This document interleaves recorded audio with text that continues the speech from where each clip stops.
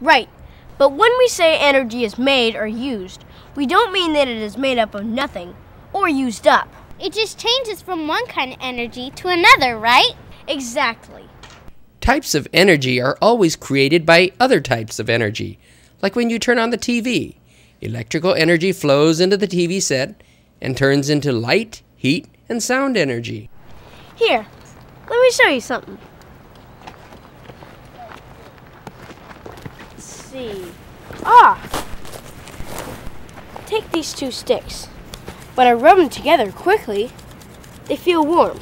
This is another example of changing of energy. The mechanical energy that your body has is changing into heat energy. Wow, I can feel the heat energy. The changing of energy happens all around us. When you use a solar calculator, the light from the sun is changed into electrical energy, which makes the calculator operate. During photosynthesis in plants, the plants change light energy from the sun into chemical energy, which helps them grow. Or when you turn on a light in the house, you're changing electrical energy into light energy. It seems like it takes a lot to transfer one kind of energy to another. Does any energy get lost during the transfer? No, when energy is transferred, no energy gets lost. It just changes form.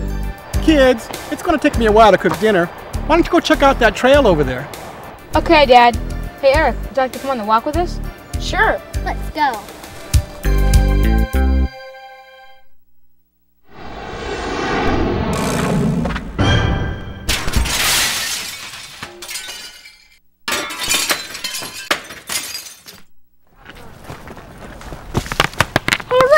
Transferring energy from my body to these rocks, just like we talked about around the campfire. You got it. You're transferring your kinetic energy into the rock's potential energy. Kinetic potential? I thought we talked about all the different kinds of energy. You never said anything about kinetic and potential energy. Well, kinetic and potential energy are a bit different than the other energies we've talked about. Kinetic and potential energy are the two main kinds of energy. Kinetic energy is the energy of motion. This basically means that any object that's moving has kinetic energy. Do some moving objects have more kinetic energy than others? Yeah, it's like the faster an object moves, the more kinetic energy it has. What about potential energy? What kind of energy is that? The word potential means possible or something that can happen.